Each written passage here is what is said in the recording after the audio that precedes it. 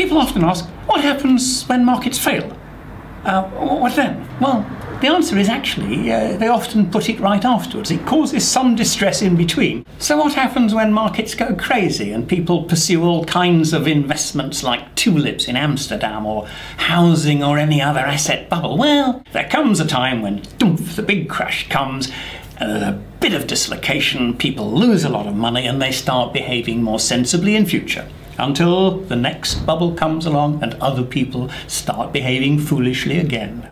What happens when markets aren't allowed to work? For example, because someone has a monopoly, they've cornered the supply of something.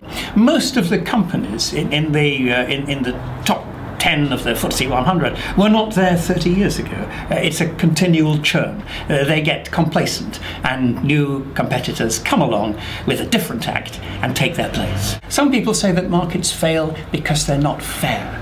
The nurse gives devoted service for many hours and gets a pittance of the reward some rock star gets for doing 1.5 hours in a recording studio. Well, markets aren't supposed to be fair. They're supposed to be about allocating resources and providing goods and services that people will pay for.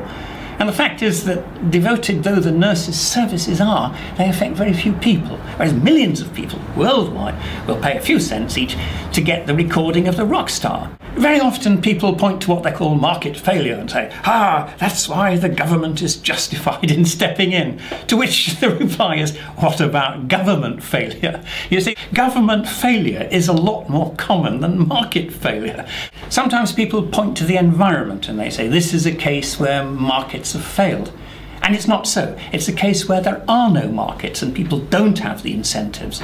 Now, in cases where markets have been introduced to preserve environmental quality, they work brilliantly. Iceland protected its fisheries by allocating quotas to fishermen, which they could buy and sell. In Botswana, they gave local villagers a stake in the elephant, so they were worth money to them. And that means the villagers conserved the environment and elephant numbers multiplied. In Kenya, where they were absolutely protected, their numbers declined. Moral of the story, give people an economic incentive in doing the right environmental things. In cases where markets aren't being allowed to operate and you want people to behave in what are regarded as responsible ways, you've fundamentally got 3 ways of moving the donkey.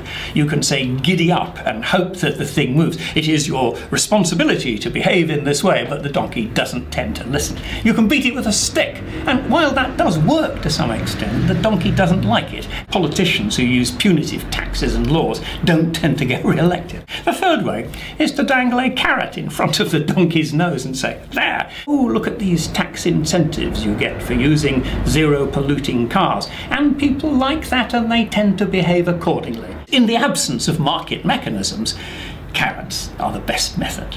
So what about market failure? Well, it isn't usually a case of market failure. It's a case of markets not being allowed to operate. And the best solution, every time, is to introduce markets so they do work, so that people will be motivated to behave differently. Madsen Pirie attempted to prove once again that economics is fun.